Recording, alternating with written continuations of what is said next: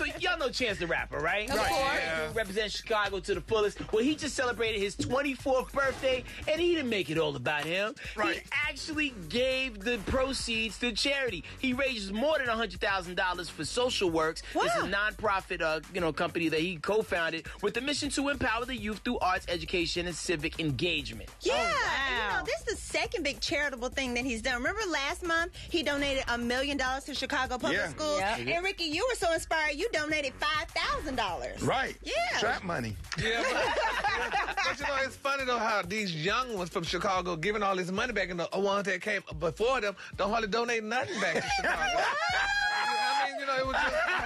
What you been talking about, Gary? The shade. Who you talking about, Gary? I mean, just the Brad, people. don't get it Hold me back. Who you talking about, Gary? Brad, Don't do it, Gary.